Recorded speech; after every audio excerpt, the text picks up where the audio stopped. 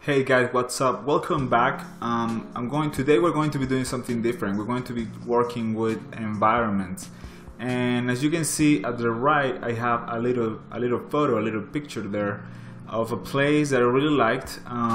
It's a photo I found on the internet in Scotland, and I'm going to be using that as reference, more like inspiration, because reference, I'm not doing exactly the same thing. I'm doing something completely new, but using that photo as inspiration for it.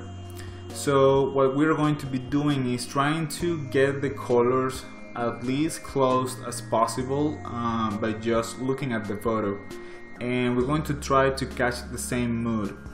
Obviously, I'm not even going to take the colors with the color picker or anything. I'm just going to try to get close as possible with the color picker of Photoshop. I'm not going to use the how is that called, the eyedropper. I'm not going to be using the eyedropper. So right now what I'm doing is a sketch, because every time you're going to do something, obviously you have to do a sketch. If you're working only with colors, when you're doing the first strokes, you are probably sketching what you're going to be doing, right?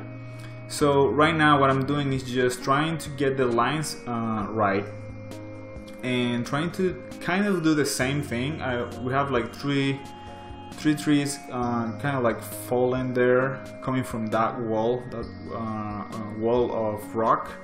I'm going to try to do the same. It's not going to be exactly the same, but it's inspiration. So right now I'm just working with lines and a little bit of silhouettes, because at this stage it really doesn't matter much what you do in terms of how defined those lines are. You can just do whatever you want, and right now I just made everything smaller. I tried to change the foreground completely, like everything that I have right in front of us. I changed it a little bit to make it a little bit more intimate, more close, and make kind of like a dark contour around it. So now what we can do is start filling the colors, and for that we need a base color first. And for the base color, I'm just going to try maybe some green or something a little bit kind of like bluish green or something like that. I think that's the color that is most present in the whole photo, something like that, and that's what I'm going to use as reference. Also, we have to make sure that we're working. When I do environments, I try to have the background of the Photoshop in black, because a lot of times when I have the gray background, what happens is that it will change the color for me. It will change the color on my eyes of what I'm looking at. So right now I'm trying to put a little bit more of blue, because I'm noticing that in the photo there's a blue on the shadows. That's kind of like that could be a filter that a photo has, but it could also be the lighting. It could also be the place that this photo was taken. There's a lot of bounce light and the skylight. The light coming from the sky is kind of like a bluish. It could probably be, I repeat, it could probably be kind of like a filter thing that it has that makes the shadow looks blue, but we're going to try cast that anyway. Okay, so try, if you're doing this same thing that I'm doing right now. Look, what I'm doing with the doing everything darker. I'm not using completely black. I never go completely down on the black. I'm using always kind of like a really dark blue, really dark green or something like that. I'm never using completely black, so that's very important that you do that. Right now I'm trying to find where the biggest light is coming from, the source light. And I'm going to try and make the same thing on the water, like if it's reflecting the water that is going to be there is reflecting that light coming from the top. Also, I'm trying to put a little bit of green. Trying to get the green right was one of the most difficult things to do. The thing is, not everything is the same green, and not everything is always green. For example, you can see that the water has a little bit of brown, which is weird, but it happens. It happens in this photo, and we have to try to differentiate what the information that we're looking at. Okay, so try to see the color and what does this color have that makes it look this way. Like it has a little bit of more brown, it has a little bit more blue or something like that. Here I'm trying to make everything darker. And you can see overall my image looks really looks a lot more warmer than actually the photo is. The photo is more bluer. That could also be because I had my lights on when I was painting. I'm telling you, everything counts. Everything that you're doing counts. The what screen you're using, the light on your room, the background of the painting that you're working on, stuff like that. Okay, so right now it's not important that you get into details, but you have to start developing your image. In terms of you wanna see progress. You wanna see that you are doing a progress on the painting. So what you do is make your brush a little smaller. You can make your brush a little smaller and try to do some details here and there, but try not to spend too much time on details at this point, because right now what you want to do is try to cover as much as possible in terms of the progress of the painting. When you reduce your brush too tiny, what happens is that you're going to start feel like you're doing slowly, because the detail phase is one of the most long, boring, and you have to really put some time on it to make it look right. But you cannot make the details right if everything else is failing at that point. So right now I'm just trying to put some details on the parts that I think that are going to be really little. So there's really no way that I can do those leaves and stuff like that with a big brush. I mean, it will look completely different. And if I use a big brush at that point, what will happen is I can hurt myself later, because when I'm going to do the details, I'm gonna have to be erasing those shapes so I can make the details of that part. Okay, so right now I'm trying to make the image more interesting, and I thought of, okay, this look is starting to look a little bit spooky, a little bit scary, so I'm going to try to put a little bit more mood on it with some vines or stuff like that, like on the floor, maybe some tree branches, stuff like that. Also, I noticed that left part is way darker, and I didn't have too much dark in there yet. So I'm trying to interpret what I have there. Okay, so now we are getting to what I call the first part on the detail process. Depending on what painting I'm working on, in this one, because it's not something like for my work, it's more like for fun, I'm going to do just one phase of this detailing process. So what I do is I divide the image in two parts, and I put a timer. It could be any time that you want. For me, I will use maybe half hour or 20 minutes, depending. Then what I will do is like break the same image in 4 parts and do the same process again in each part. So I will be working. Right now I will be adding details to the painting by 40 minutes, and then I will be doing 80 minutes of detailing. But again, depending of what time do you use. Like for example, I at the beginning, when I was starting like years ago to do detail paintings, I will use like 30 minutes per square, and then I will change to really tiny squares, and I will do like 5 minutes each square or something like that. And at the end, what happens is that the image looks completely detailed, but there's no room for like there's everything is unfocused. There's nothing like is out of focus or something like that, so it looks kind of like it's too crowded, like there's too detail overall. The painting doesn't look that good.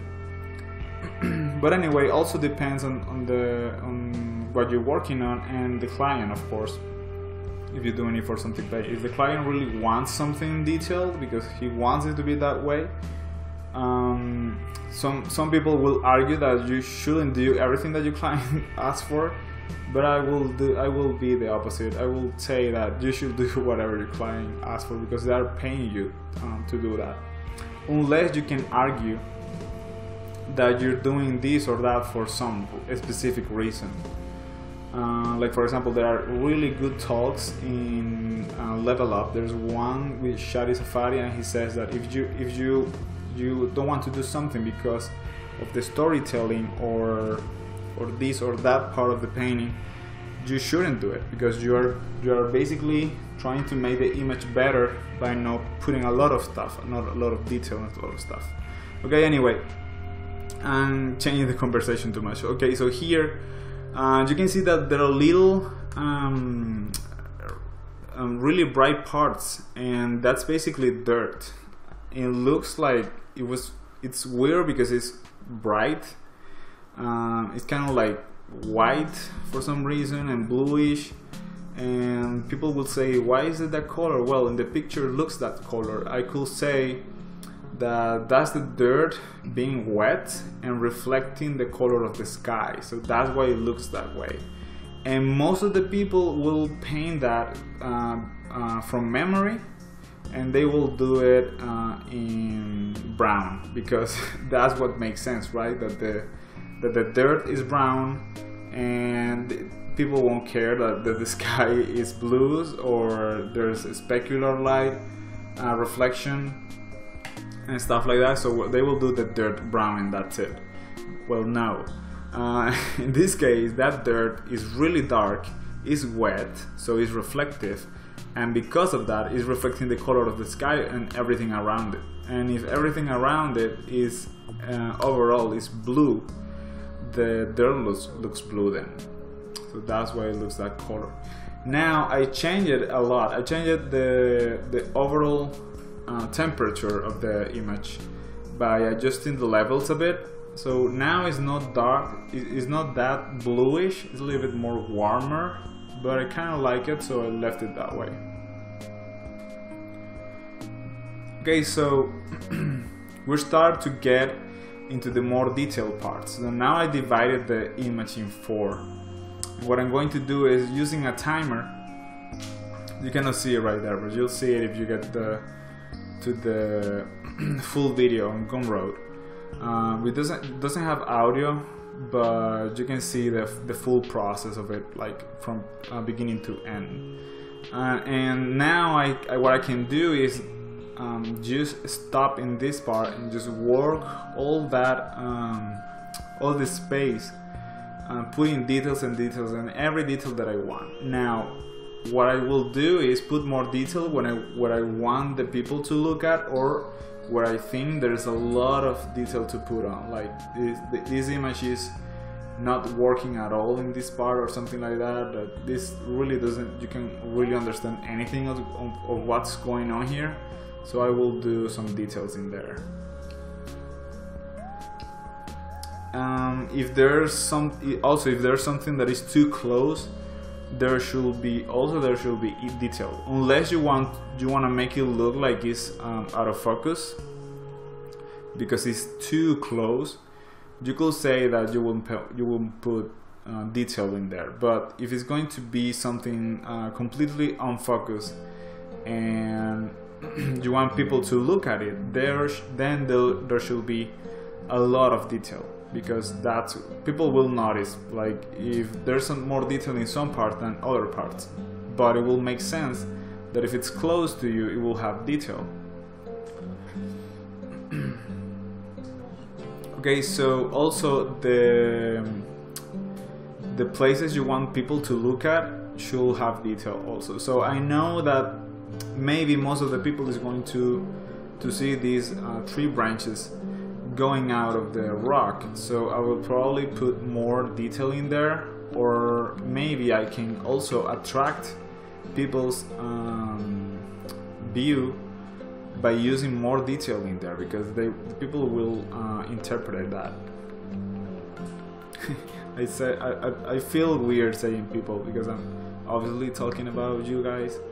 Anyway, okay, so now what I want you to understand in this tutorial is also that I'm not using any special brushes. I'm just using basically one brush, which is kind of like a square brush, which is not weird at all. And sometimes I even use it without opacity. So learning how to blend, I have a video on that on YouTube but learning how to blend is not like, you don't need a special brush to blend. You just know how to, you just have to find a way to do it. If I were to tell you how can you understand blending, use a brush without opacity on the pressure. Just change the opacity with the numbers. Change the opacity with the numbers and try to blend colors. That way you will understand way better, like a lot. Because you have to kind of force yourself to blend colors without the ability to blend by using the pressure of your pen. You kind of have to do it like you have to do all the work for it. The computer is not helping you at all. So once you understand how to blend a color that way, you can blend with any brush anytime. That's kind of like the way I learned how to blend. Okay, so now I'm going to put 10 minutes of more work here. As you can see in there in the little timer that I got. A lot of people ask me what timer is that. It's called Cool Timer. You can find it for free on the internet.